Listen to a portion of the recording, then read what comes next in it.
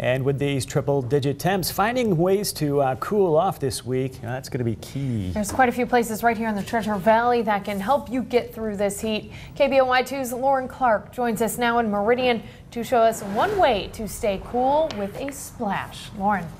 Hey, Brian and Kelsey. I'm from Arizona, so I'm no stranger to these really hot temperatures, but even I have to admit that the Treasure Valley is getting pretty toasty this time of year. But the folks here at Roaring Springs have found a way using thousands of gallons of water to help keep you cool, and they're also looking out for their employees who work here to be safe from the sun.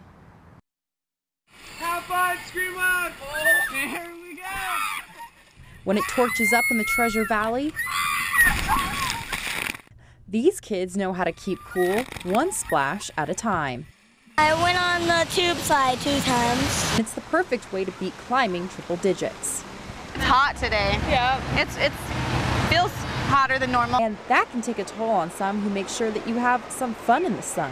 Hey, Amy, do you need anything? Can I please get in really quick? Absolutely. That's Jaslyn, and as head lifeguard, she's making sure each employee has a chance to grab a sip of water to make sure they don't get overheated.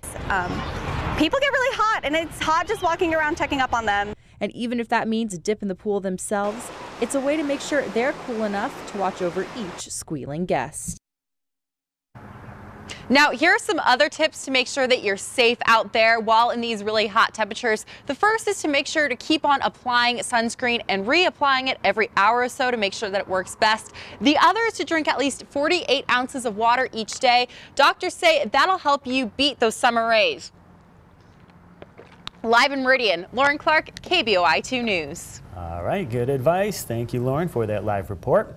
And with the temperatures hitting triple and near triple digits throughout the week, it's important to stay safe outdoors. Part of that includes knowing the signs of heat exhaustion versus heat stroke.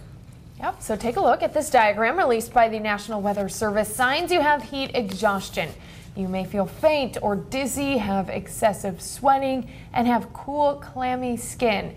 Now, if that happens, get to cooler air quickly, drink water, or take a cold shower. And if you're experiencing heat stroke, you'll have a throbbing headache, won't sweat, and may lose consciousness. In that situation, paramedics should be called.